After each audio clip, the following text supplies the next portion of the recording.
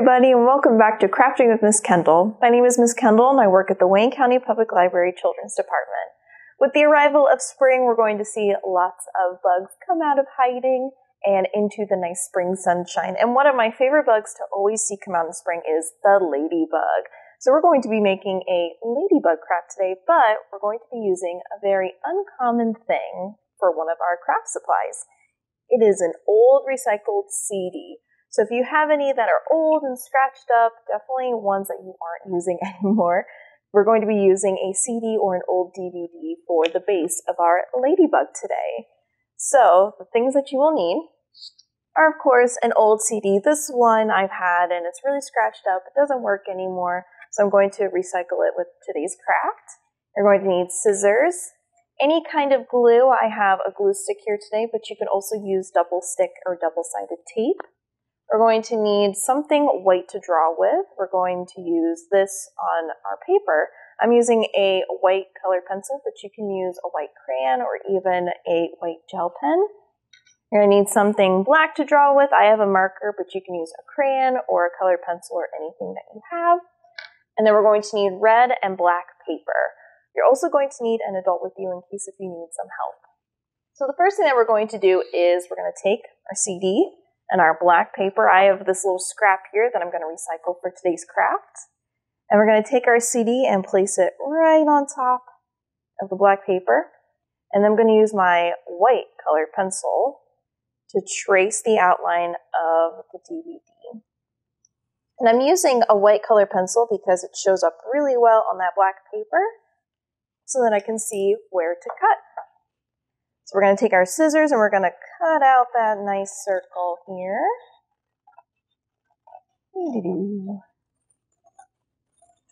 All the way around.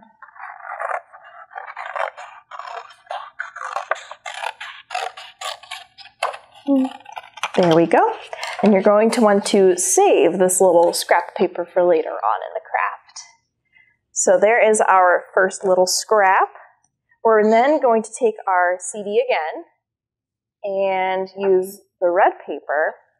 We're going to set it right on top of the red paper, and just like before, we're going to trace the outline of our circle. There we go. And just like before, we're going to cut the circle out. There we go.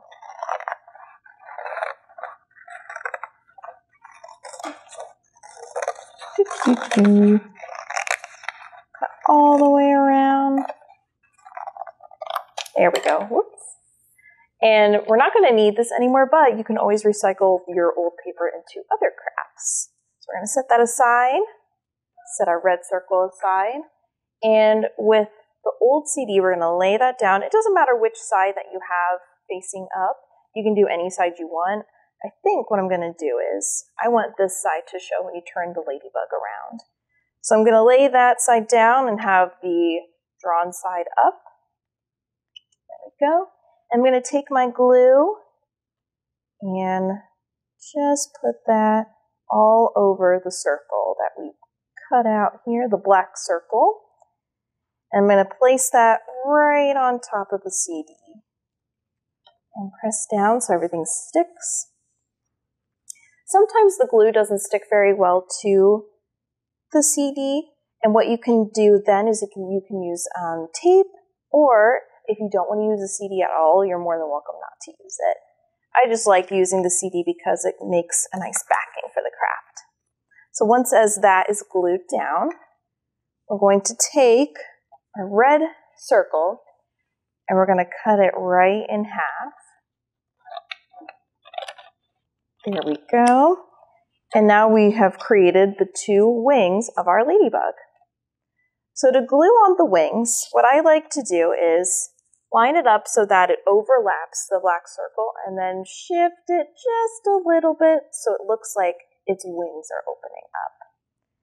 So put some glue down and place the red circle kind of off to the side so that it looks like that from the front and like that from the back. So you see how it kind of overlaps and comes out a little bit. And we're just going to do that to both sides. with each little red wing. There we go. So this way, it looks like the ladybug is opening its wings up, and then you can see a little bit of its body and its wings. So now we can do a little bit of decorating. So I have a black marker here, but you can use any sort of drawing utensil you have, like a colored pencil or a crayon, or even some scrap paper from before, and you can make little black dots, just like a ladybug has. And you don't even have to do a red ladybug. There are all sorts of different colors of ladybugs out there. I usually see the orange kind, or even there's some yellow ones that are out there too. And you don't even have to do those. You can do your favorite color if you'd like too. So let me add some more dots here. Okay.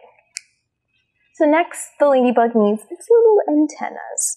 So for that, what you can do is take the black paper from before, and you can cut 2 skinny little rectangles.